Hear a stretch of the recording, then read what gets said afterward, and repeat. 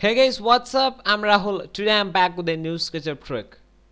Symmetry modeling in SketchUp.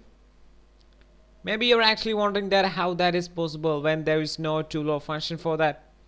But there's a trick. That's what I'm going to teach you. First, create half the face of the model you want to do symmetry modeling. I'm going to create a block using rectangle tool and push put tool.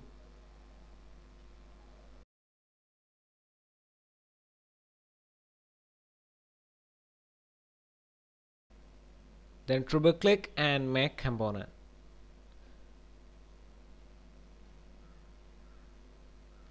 Then duplicate the component using move tool by hitting Ctrl on your keyboard.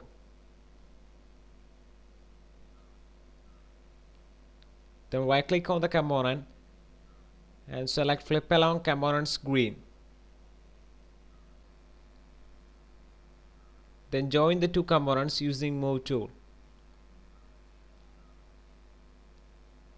Then select one component, then right click and click edit component.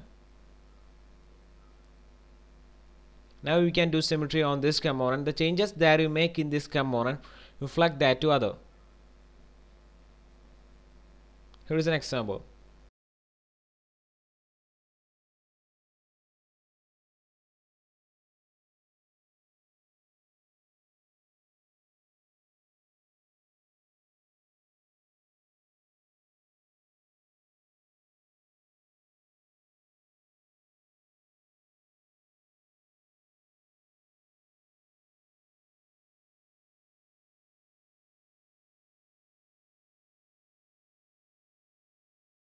That's it.